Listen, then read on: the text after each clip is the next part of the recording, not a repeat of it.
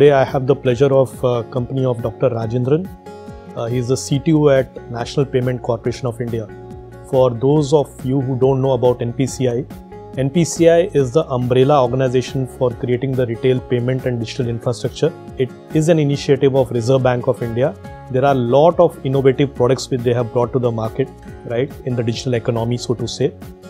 You talk about UPI, you talk about Bharat bill payment system, RuPay or Bheem. These are some of the known products in the market which today every Indian is using. It basically is doing wonders in the digital space, and I have an opportunity to talk to a doctor who heads their technology. He's the CTO there. So Doc, I just wanted to ask you first, what does it mean to be a CTO for such an innovative company in the fintech space? CTO role is the great role in the NPCI, because if you see the NPCI itself is a very unique organization globally, and we are the clearing house.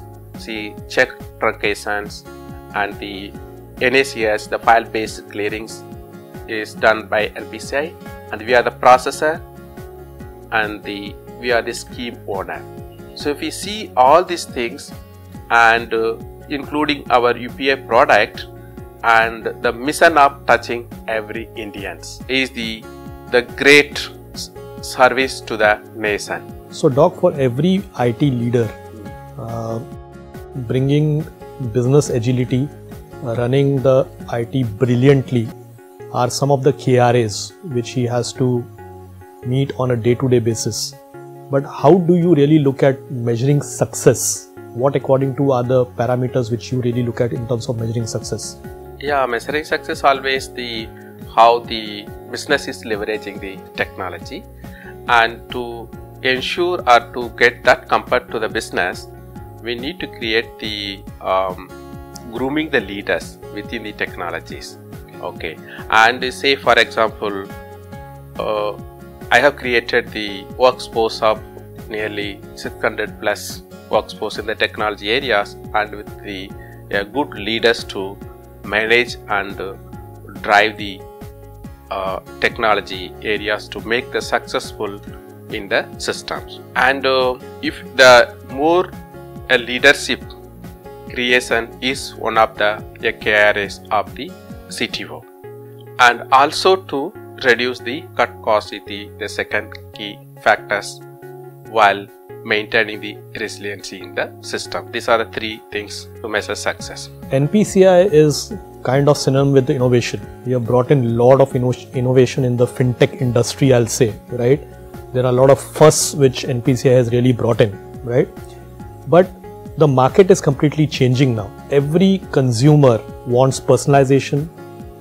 He needs speed of all. Most important is how quickly I can address or meet his requirements, and additional touch points. At every touch point he needs all these things in terms of personalization and speed, right? For competitive advantage, how do you think NPCI is living up to this challenge, right, to gain competitive advantage in the market? See, for the customer expectations always in very high, how to satisfy the digital era customers. And if you see the people, even they do not want even wait for just taking out the wallet and taking the bills or giving to them and getting, even that time also the people don't want to wait, and they wanted to do experience. It's just an on go like that.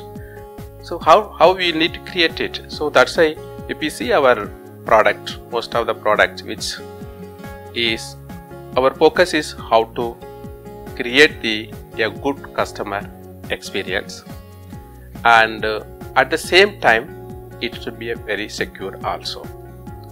So these two factors is driving the national digitization in the payment space, and our payment space is very huge because every year the GDP is growing and market is expanding, and we need to meet the market in terms of both acceptance, enabling the customer for the payment option anytime, anywhere. Dr. NPCI was born in the digital transformation era, right? While most organizations are kind of playing the catch-up game, they are still getting into digital transformation journey, right? This gives you a distinct advantage. But what is about the current state at NPCI in terms of this digital transformation, and how are you ensuring that you are keeping pace with the changing scenario? While digital transformation growing, as well as the growth of the country GDP also growing. So when you both together growing, the measurement is not exactly is increasing level. It shows 5 to 6% always the total transaction in the country happening through the digital. So why this difference is coming? Because the ecosystem need to adapt and accept the digital payments. Now through an NPCI we have created the digital products where consumer can use it anywhere, anytime, like a BEAM, UPI, or the RuPay scheme also made a more success and penetrating and inclusiveness of the payments to everybody in the country. And the other side is how the people are ready to accept these payment instrument. So for that we need to gear it up and create the ecosystem which can able to accept the digital payments. And while doing this ecosystem payment, and there is a huge reach out into the entire country through the telco infrastructure. And for the making a most successful and the heart of the payment system or any digital platform is the telco infrastructure, and these also need to be grown along with the digital transformation. Then delivery will become very easy anywhere, anytime. So it's a parallel journey, so to say. So Doctor, we have been your partner of choice in this digital transformation journey. So how has been your journey with VMware so far? So I can say it is a very fantastic journey, and why there are reasons to tell. And some of the critical situation like Varda got impacted in services in some of the areas, and even on the very critical situation, even VMware and I think kind enough Arun has arranged the people and even fly out. Even flight cannot land even in Chennai during the time, and they did a very good support, and still we enjoy the good support and the continuous improvements in our system, and that's why I can say that everything is so far doing very well. Can you give us more insights into the cloud implementation which you have done? So initially, when you're talking about cloud, everybody understood that cloud means we need to go to some public cloud and to hire the space and put it into the. That is what everybody immediately interrupt. And we said we want to create a private cloud. Outside also people asked, why do you want to create a private cloud? Because lot of sharing informations are available in the country. It is emerging out. And we said no, we wanted to do it. And so it is a new to us.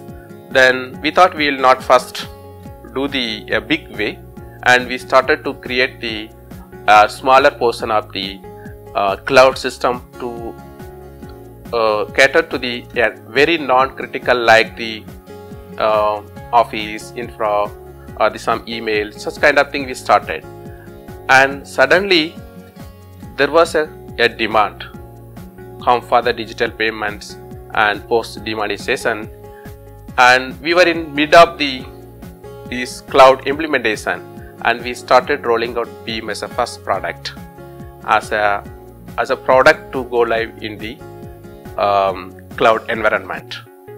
Then we have started growing big way, lot of critical applications like the payment infrastructure, RuPay, then for the other enabled payment systems and the eKYC and some more. If we say the things now, lot of application we have moved into the cloud, and also we are using the virtualization for the other areas where the huge volumes also already processing, but we are planning to work out the strategy how to move it into the private cloud area, so that the agility on demand requirement can be met. So that is in our pipeline, how to do the micro segment of the applications and transform into the cloud. While we have done the cloud with you, we have implemented vRealize, we have automated everything, right? We have done NSX, which basically helps you do micro segmentation, takes care of the security part which you spoke about. These are basically the backbone of the digital infrastructure platform which you have created. How is VMware helping you in adoption of the emerging technologies? So VMware continuously provides the information about the cloud area products and the technologies, and creating workshops and enabling the team to understand the new product and new emerging technologies in the cloud areas. And we are also collaborating and looking for the micro segment, and also how to secure the cloud environment, and to provide the confidence in the payment industry by securing the infrastructure on the private cloud, and at the same time easy access to the end customer. I think we are looking forward to how the more agile and the secured infrastructure building using the private cloud. So Doctor, I wanted to really thank you for taking time out and thank you for your partnership with VMware. Thank you so much. Thank you.